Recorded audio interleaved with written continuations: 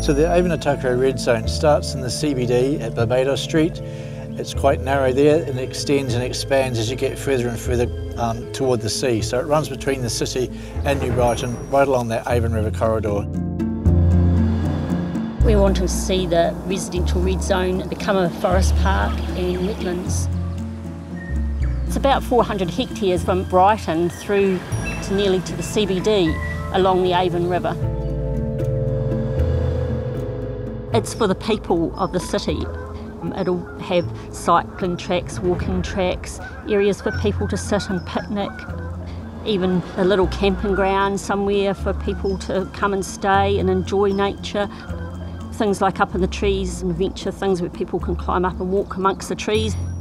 We're already on the road. We're building on the existing vegetation that's been established 20 years ago. We've got this amazing landscape happening after a lot of it was once farmland. This wonderful noble totara tree is just 15 years old.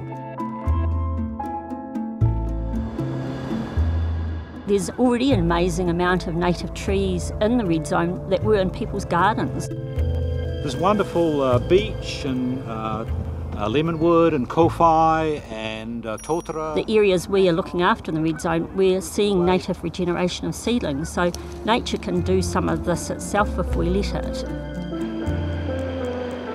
There are magnificent exotic trees in the red zone.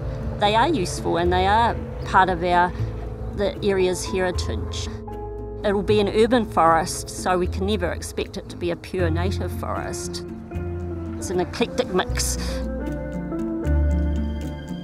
See this as kind of like the ecological anchor project, which is going to produce a lot of bang for not too many bucks. It's only going to be a fraction of the cost of some of those other big proposals.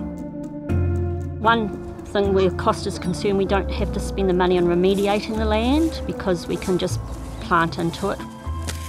It's a vision for future generations to enjoy and to have our own natural heritage back into our city. I think that in time people will look back at an Avon-Otakaro Forest Park and think, wow, what a wonderful legacy those people left the city.